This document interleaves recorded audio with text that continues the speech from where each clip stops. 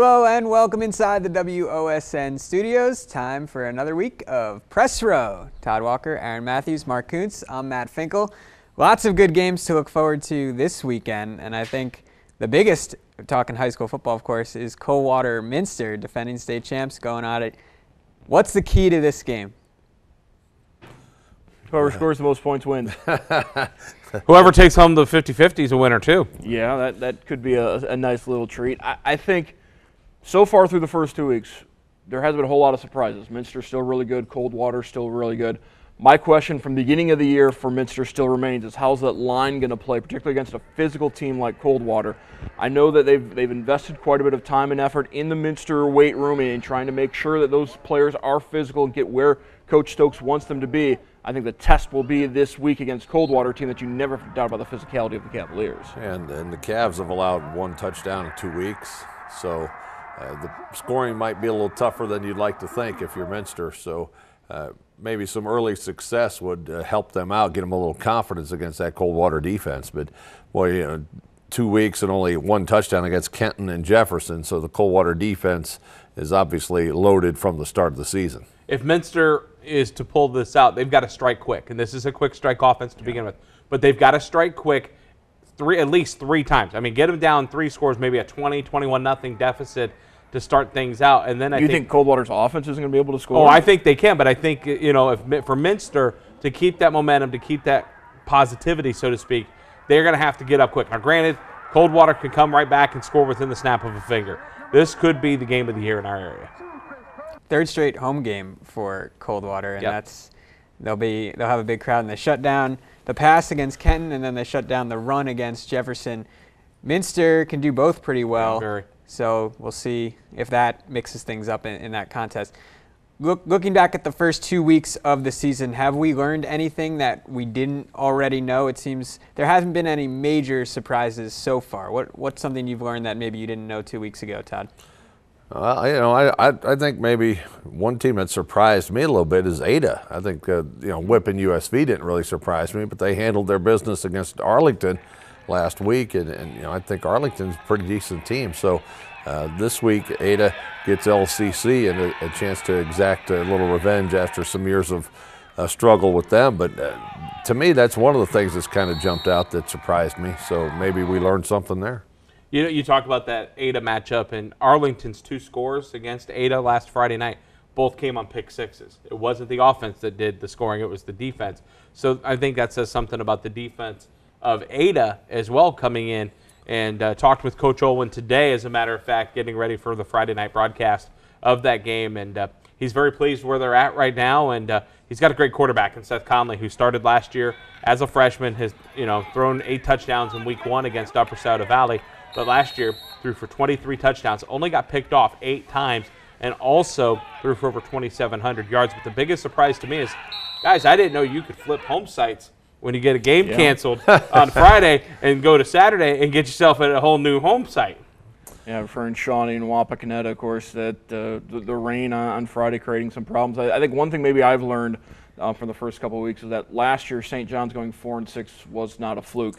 Blue Jays off to an 0-2 start this year, and it could be a long season at Stadium Park for St. John's. And you might even be talking about a rebuilding process going on with the Blue Jays, just because their numbers aren't going to add up for a couple of years, just how much the enrollment has shrunk at St. John's. Yeah, and we've all seen this coming, this dip in just level of boys, number of boys in the school, and especially in that conference, you're not going to be able to compete at that level with those kinds of numbers. And you're right, it could be the worst season for the Jays since way back in the dark ages before Vic Whiting.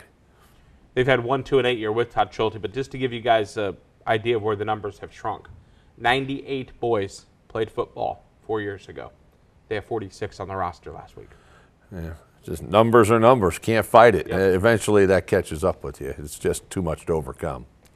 What about in the Western Buckeye League? I think we came into the season thinking it would be a strong year for the WBL, and it certainly feels like the top is still very strong, but I think top to bottom, it's a much better league than even I anticipated. I think that's something that I learned, and you can point to the St. Mary's Van Wert game from this past week with St. Mary's overcoming a 20-point deficit, and all of a sudden St. Mary's is now 1-0 in the league and Van Wert is 0-1, and we were looking at Van Wert as a potential team to shake up that league.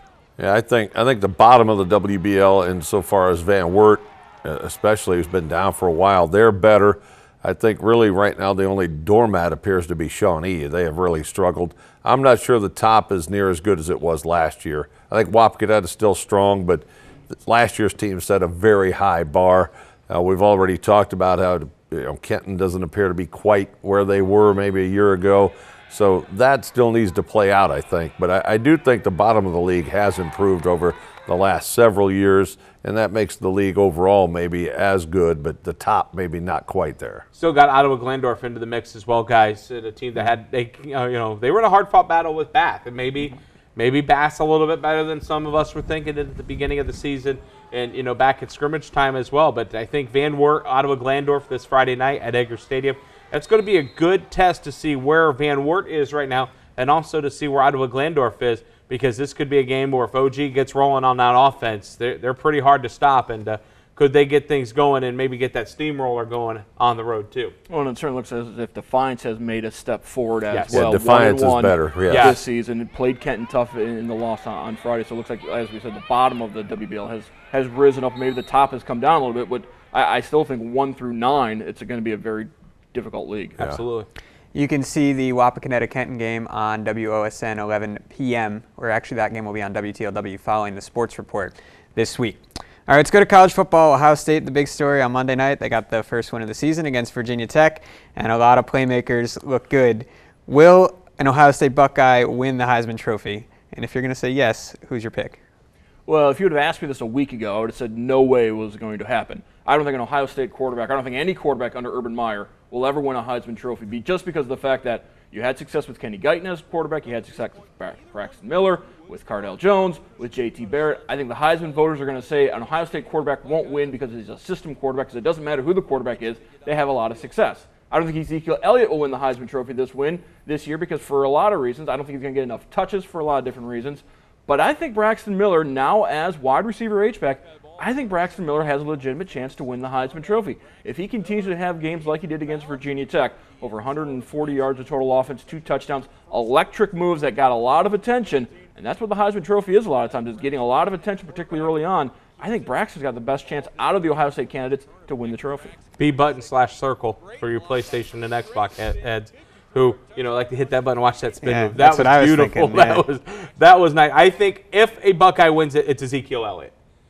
Provided he does, like you said, he gets the touches and runs the ball hard, and he's got that pedigree already following him from last year, especially the 85 yards through the heart of the South. On Monday night, it was 80 yards through the ACC where he took off in that second drive and scored the touchdown there. If it's any Buckeye that wins it, it would be Ezekiel Elliott, in my opinion. Now, the latest odds has Cardell Jones being the favorite to win the Heisman Trophy out of all the candidates, which...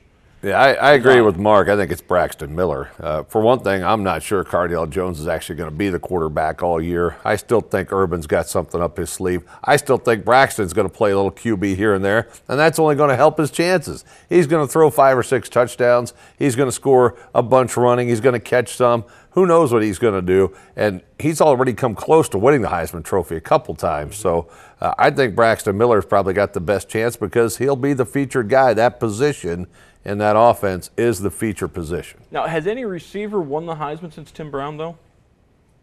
Well, Desmond Howard, right? Yeah. Yes. That was after Tim Brown. Yeah, that had been a couple years after. I think that's it, though. Yeah. Mm-hmm. So it's hard to win from there, but he's already... It has turned into being, give it to the best quarterback. Right. Yeah. Occasionally you get a running back still in it, but it is not as diverse of an award as it once was, and we all know no true defenders ever won the award. Right, and I'll tell you this, I think we are, those of us of this generation and younger are finding out what it was like to be a Buckeye fan in the late 60s and early 70s, because this team is so good, it is so loaded, it is so big a favorite in every game they're going to be playing. It's like the 68 Buckeyes. There's just no question they're the best team on the field when they're out there. I don't care if they're playing Michigan State. I don't care if they're playing Michigan. I don't even care if they're playing Alabama. This is the best team in the country, and it's not even close. And there is no way they should lose a game this year. They whipped Virginia Tech with 4 guys that would start for anybody in the country sitting on the bench. This team is absolutely loaded. The latest projections have Ohio State winning all their games by with the lowest percentage of probable victory outside of the Michigan State game, which was a 77% chance Ohio State wins. The next lowest, 92% chance of beating Penn State. It's 68 all over again, except they're not all super sophomores, but a lot of them are underclassmen, but it's 68 all over again. There's no question about it. Now the only thing you worry about is making sure they don't just come out lazy because they're so favorite. They're the favorite. But sure. I don't think that'll happen in Columbus with the people behind that are the support system of Coach Coach Marotti there. He'll make sure those boys are ready to go. All right, let's go to the NFL now. We got the season opening up on Thursday night, the Pats and the Steelers. Which team would you rather be? I'm going to give you two choices here. One, you'll figure out quickly who's who. Would you rather be a team that consistently makes the playoffs but doesn't get a playoff victory, or a team that never sniffs the playoffs and constantly has top 5 picks with that bright future, that promise on the way? And you can fill in who's who. They're both in the state of Ohio, I guess. Who would you rather be, the Browns? Orange and brown as like would you rather be the Browns or the Bengals is the question. Well, based on the past 5 years, clearly you'd rather be the Bengals because the Browns have had no chance. Sure, they keep getting the opportunity to draft people, but they keep messing it up. So if you're going to be in the playoffs and lose, or be 6-10 or 4-12, that's an easy choice. Now, if you want to project, I don't think it's an easy choice, because if you're a Bengals fan, do you legitimately think you have a chance of winning the Super Bowl this year? No, you think you're going to be okay. Maybe we're going to get 10, maybe 11 wins. We'll get in the playoffs and lose in the first week again. Now the Browns have no chance of getting in the playoffs, but every year the Browns have got the promise of being a special team, the promise of finding the right guy. And I think the promise is a lot better to have that promise than the reality of the Cincinnati Bengals situation. They're not bad enough to blow it up and become really good. Yeah. The Browns are bad enough to blow it up every year. Did you guys, I don't know if you saw this or even heard about this, this past week, I believe, on Sunday or Monday. The NFL released a graphic, and it was who's going to hoist the Lombardi Trophy. Carson Palmer was one of the 7 quarterbacks that was in the graphic. They conspicuously left off someone, I was going right? to say, Tom Brady conspicuously absent. I'm sure Carson Palmer's going to be able to pick up the Lombardi Trophy. Andy Dalton. Andy Dalton, he'll be able to pick up the Lombardi Trophy and hand it to somebody when he visits it someplace else. But the Lombardi Trophy's not coming to Cincinnati. I don't think it's going to either place, that's for certain. But I think, I mean, just to have that playoff I would say be a Cincinnati Bengal. Well, the idea is that they're closer, I guess. But like Mark said, they can't start from scratch. The Browns can keep starting and maybe have a lucky year. Well, not lucky year, but maybe work their way up towards a good year. In pro sports, particularly in the NBA and the NFL, you would much rather be either really good or really bad. If you're in the middle in those 2 leagues, you're nowhere. And that's where the Bengals are. It's hard to stay there for very long. It's hard to stay in the middle very long in those 2 leagues. But this whole question brings up the obvious point that being a fan isn't logical. That's why they're called fans. They don't think logically. If you're a fan of the Browns, you think it's better to be a Browns fan than a Bengals fan just because you're a Browns fan and not a Bengals fan. We tried to put some logic into it, and we couldn't find it. All right, so let's close with your Super Bowl picks. Who's going to be playing in February? Speaking of illogical, I mean, I have no idea. Although I would say it's hard to pick against Seattle in the NFC. I still think they're the best team in the NFC, and AFC. I don't know. I wouldn't have any idea. Baltimore seems to be a fancy pick or a popular pick, but I'm not sold on them either. I'll pick half a Super Bowl. I'll go with Seattle. I'll say it's the Patriots. They'll lie, cheat, and steal their way to get there. Of course you would say that. I think this is the year of Indy. Going with the Colts. All right. Well played, Kimo Sabe. Yeah. That's right. I was going to say Indy or Baltimore and Seattle. All right. Well, we'll check back when we're talking high school basketball. This will be filed. This footage will be filed, I'm sure. All right. Well, thanks, guys. That's going to do it for this week's Press Row. We'll see you out at your games on Friday and Saturday. Enjoy the weekend.